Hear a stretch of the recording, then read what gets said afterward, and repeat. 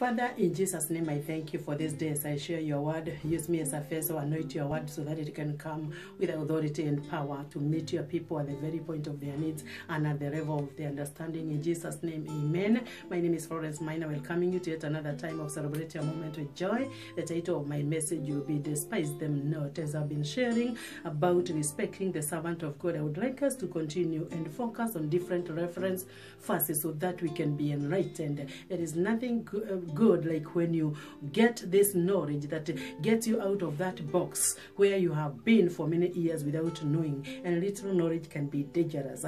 David, after the Ark of the Covenant came to Jerusalem, he rejoiced. He danced to the Lord until his clothes fell off, which was embarrassing realistically as a king. But David had realized the secret of dancing to the King of Kings without reservation. Yes, he put his status aside. Can you put your status aside so that you can worship God? And you are there and you see that people who have been called to worship God or to serve God, doing whatever they have been called to, do not despise them, lest you find yourself in trouble. I'm going to read 2 Samuel chapter 6. I would encourage you to read the entire chapter, but I'm going to read verse 20 to 23.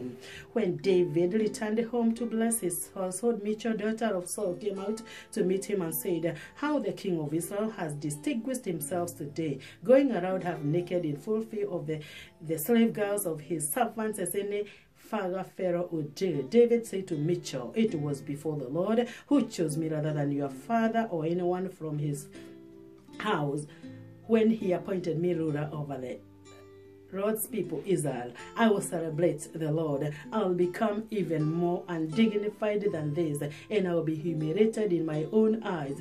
But by these slave girls you spoke of, I'll be held in honor."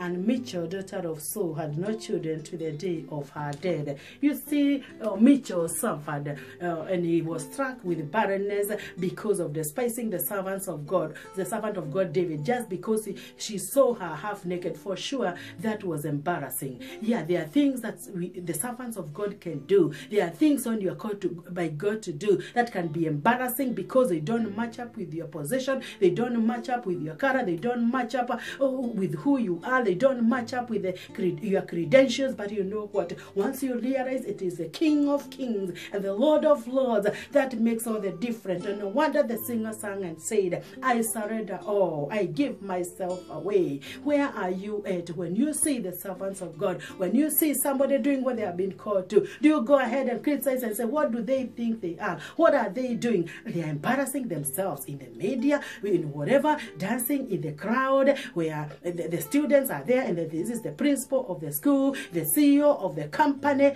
Can you imagine? David was a king. He danced to the Lord, and just because somebody despised, it was embarrassing. She was struck by barrenness.